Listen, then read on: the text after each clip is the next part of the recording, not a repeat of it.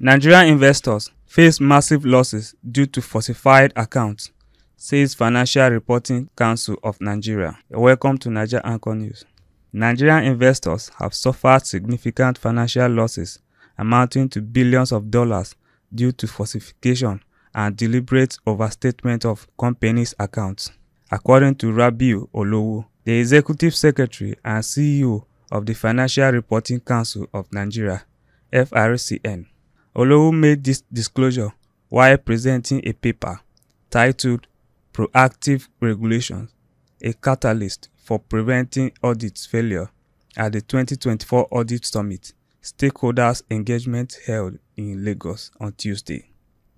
He highlighted the severe financial damage this fraudulent practice has caused, leading to the collapse of numerous companies and a profound loss of investors' confidence in the Nigerian capital market. Referencing global financial scandals such as Enron, Lehman Brothers, Wirecard, and FTX, Olowo underscores the devastating impact of corporate greed and audit failure. Nigeria, too, has witnessed similar audit failure, with historical cases like the collapse of Afribank Plc in 2011 and the Cadbury Nigeria scandal between 2002 and 2005.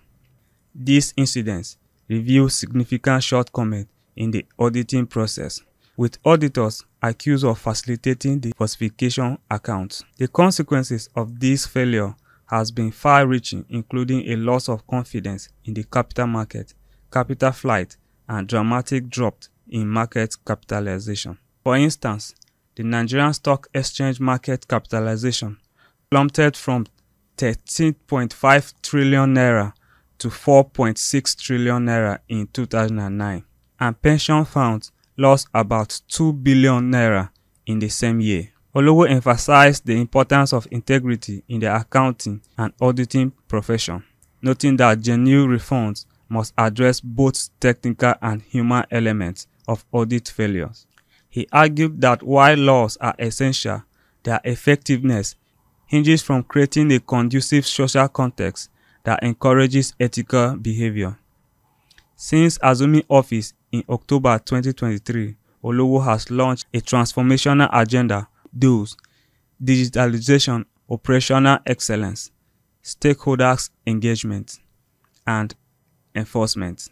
This agenda aims to revitalize the council, enhance compliance with the FRC Act 2011, and restore investor confidence by ensuring that financial statements from Nigeria are credible and reliable.